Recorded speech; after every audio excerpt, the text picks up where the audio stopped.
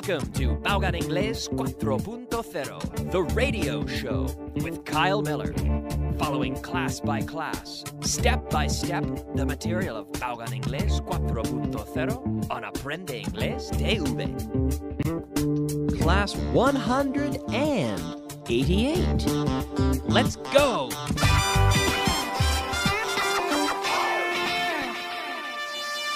Beginner. Hello, everybody. How are you today? How are you? How are you doing? How are you doing? ¿Qué tal? How are you doing? ¿Qué tal estás? How are you? ¿Qué tal? How are you doing? How are you doing? Oh, I'm fine, thanks. Fine, thanks. And you? Oh, not bad. Not bad. How are you doing? Very common structure, that one. How are you doing? It's good to consider other ways of saying, hello, how are you? How are you doing is very common. How are you es más como, ¿cómo estás? ¿Qué tal? How are you doing? There's an extra word, but it's actually less formal. How are you doing? How's it going? How's it going, Kyle? Oh, not bad. Not bad. And you? Oh, pretty good. Pretty good. All right. Yesterday we saw some questions with anywhere. So give me an answer using anywhere. Where can I leave my bag? Oh, you can leave your bag anywhere. Where can I buy cigarettes in Spain? You can buy cigarettes anywhere. Where can I find tortilla in this city? You can find tortilla anywhere. Where can I get a cup of coffee? You can get a cup of coffee anywhere. Where can I get a beer? You can get a beer anywhere. Where can I hear people speaking Spanish in Spain? Well, you can hear people speaking Spanish anywhere. Where can I watch football on TV? You can watch football anywhere. Where can I buy colacao? In Spain. You can buy colacao anywhere. Well, in any supermarket, really. Very popular in Spain. I do enjoy that beverage. I like it. It's very nice. All right, let's take a look at our second topic, which was spelling. Spelling. Now, it's very important to be able to spell. Okay? And we have these certain words that we associate with each letter, and this will help you if you learn this, and if you remember these, it will help you when you're dictating spelling on the telephone. So I would like to review these with you. We have A as in. Now in Spanish you say A de alfa. Well, in English we say as in alpha. Alpha. And B as in bravo. Bravo. C as in Charlie. D as in Delta. E as in echo. Echo, echo, echo, echo. F as in foxtrot.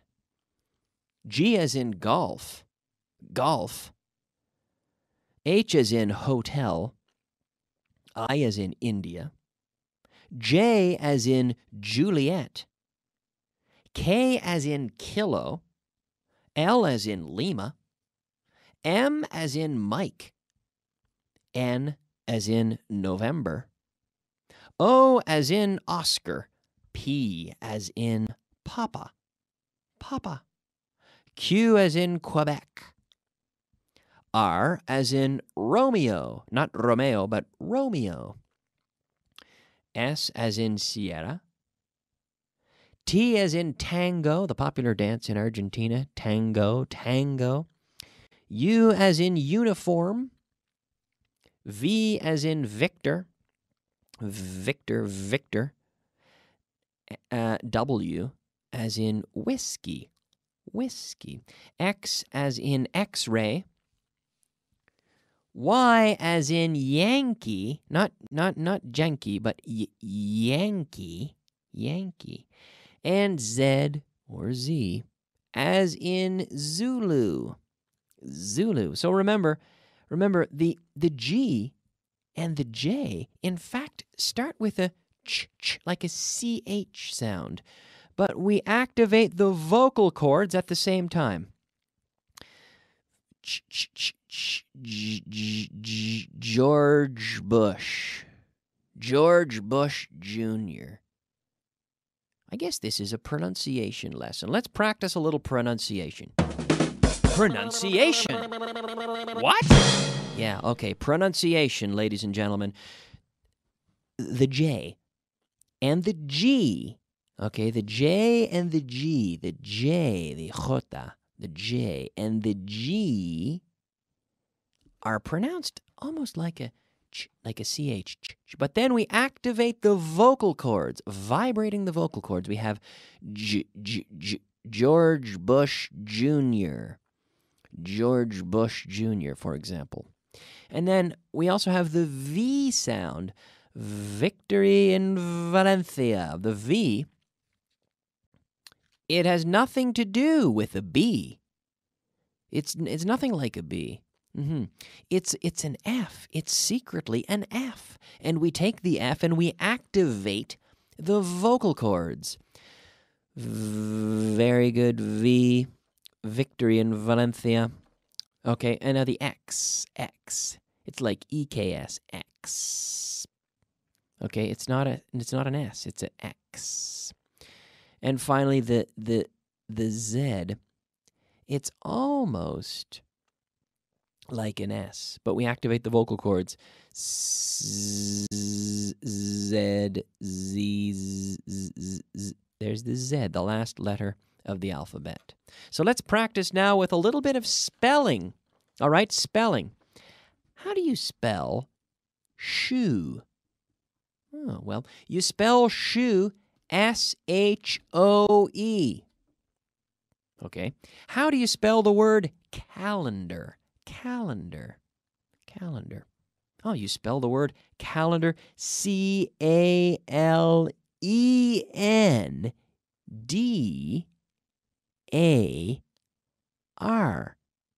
¿Cómo? Ah, yes. C-A-L-E-N-D-A-R.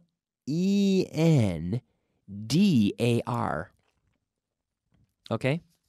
C as in Charlie, A as in Alpha, L as in Lima, E as in Echo, D as in Delta, A as in Alpha, and R as in Romeo. Calendar.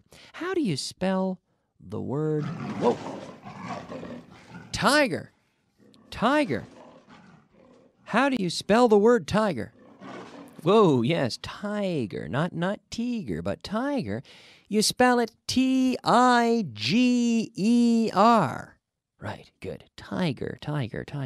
How do you spell the word magazine? Magazine. Oh, you spell the word magazine M-A-G-A-Z-I-N-E.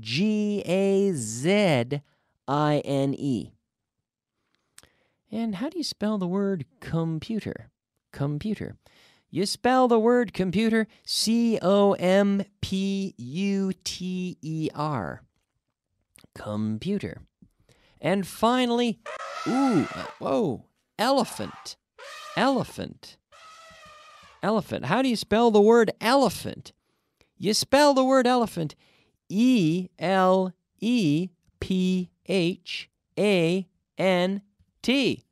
Elephant.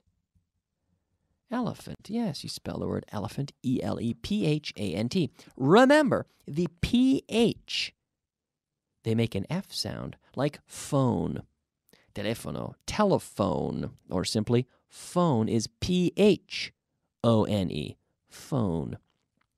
So it's the same as an F sound. All right? All right, let's move on. Why don't we move on? Let's advance. Word of the day. Yes, ladies and gentlemen, it's time for our word of the day. Our word of the day today is to reach, which is alcanzar. Alcanzar. To reach. Now, I can reach, like extending my arm, extender. to extend my arm across the table. I can't reach my book.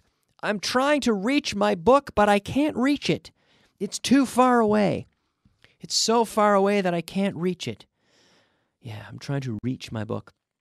Now, we can also reach to reach a goal, to reach the top of the mountain. We were trying to reach the top of the mountain. We were trying to reach $1 million in sales, ventas. Sales, to reach, right? So to reach, R-E-A-C-H. How do you spell that? You spell it R-E-A-C-H. Reach, alcanzar. That's our word of the day, ladies and gentlemen. Let's take a look now at Class 88. 188. The verb to sleep. Every day I sleep. Yesterday I slept. Slept. With the nice T sound there. Last night I slept at home. Yes. I slept in my house. I didn't sleep in a hotel. I didn't sleep at a friend's house. I slept at home last night. I did. Did you sleep all night last night? Give me an affirmative answer. An affirmative answer. Yes, Kyle, I slept all night last night. Did you sleep well? Yes, I slept well. Did you sleep did you sleep in your bed, in your own bed? Yes, I slept in my own bed. Did you sleep with a fan on? A fan blowing air. Did you sleep with a fan on? Yes, I slept with a fan on. Do you sleep well in the summer? Because I don't. I don't sleep well in the summer. It's too hot for me. I don't sleep well. No. Yes. Do you? Because no. Well, I don't. I sleep with a fan on, and it's not good. I prefer the winter. I sleep much better in the winter when the room is a little bit cool and I have some blankets. I sleep much better. I do. I really do. Yes. So to sleep. Every day I sleep. Yesterday I slept. And that's our word of the day. Okay, so that's our verb, not the word of the day. Our word of the day was to reach. But here, that is our structure. To sleep, slept. So remember that verb, slept.